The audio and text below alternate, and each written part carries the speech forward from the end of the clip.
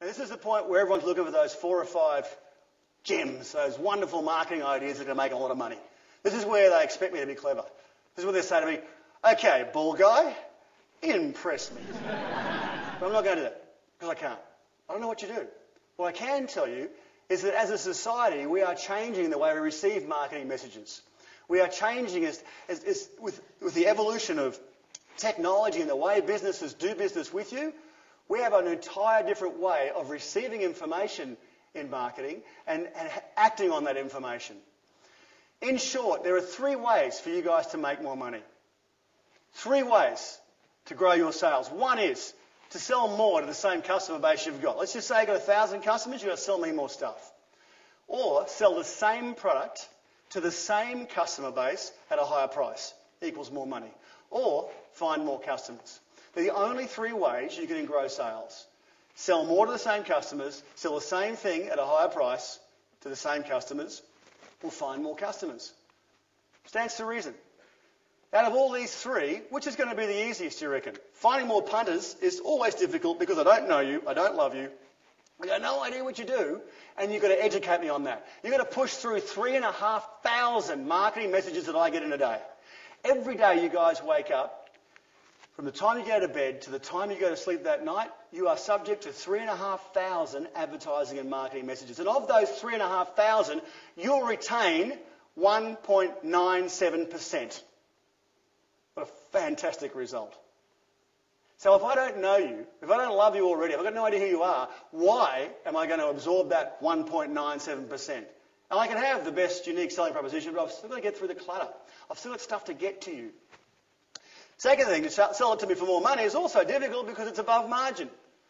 You want to drop your price, but to go and sell it above the price, you have a pretty slick ship. You have a pretty slick operation that shows me perception of value.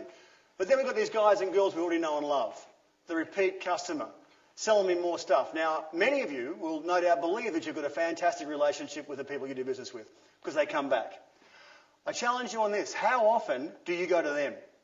How often do you talk to your customer base other than when they come to you or you send an invoice to them?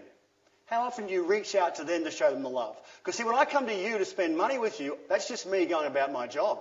That's just me going about my day to get stuff done that I have to get done in order for me to achieve the things that I'd like to achieve in my business. I am paying you the privilege of coming into your business to buy things or services or rent things from you. That's not a relationship. That's just me doing my thing. To build a relationship, we've got to go one step further. We need to build a bond with these individuals so they can trust what you're saying to them and believe, truly believe that what you're doing for them is in their best interest, not in your best budget. It's got to be in their best interest, not your best budget. With this stuff in place, we can now start to build a greater relationship. Now, I'm talking about 2 levels here. One is your existing customer base. The second level is your community that you work in. In order for us to have the greatest impact in our marketing environment, we're going to build better relationships with not only the customers we have, but the consumers that we could potentially have in our local communities. Now, think of this. 10 years ago, relationships were all about talking to people and engaging people and spending time with them and nurturing that relationship. Today, technology stepped in, and we've gone from high touch to high tech. I love in this little exercise. It's actually quite a funny thing. Everyone's got one of these, little BlackBerry. They're fantastic tools, aren't they? Okay, I've been on stage now for just on 30 minutes. 37 email messages, 6 text messages, no missed calls. Now, it could be argued that I've got no mates. That's why no one's called me. But the reality of it is, we're lazy as business people. We're happy to send someone an email because I haven't got to talk to them, I haven't got time, or text them because it's easier. Again, I haven't got to get into that conversation I might not want to have, particularly Generation Y. But Generation Y could have an entire relationship on text. It's extraordinary. We don't want to engage with humans. We've gone totally from high touch to high tech. Moving forward, we need to do a combination of both these things because that's not bad. It's not bad that I've got 37 emails there and a bunch of text messages. What is bad is no one's engaging me to be closer to their business. I get a lot of emails from hotels, 240 days in hotels. Of course I get emails from hotels saying, how was our service? Why would I answer that? Why would I go out of my way to answer those emails? Someone calls me, I'll take the time to say, yeah, mate, no worries. I can tell you what my stay was like. I can tell you what was good or what was bad. I'll talk to you about the things that I liked and disliked.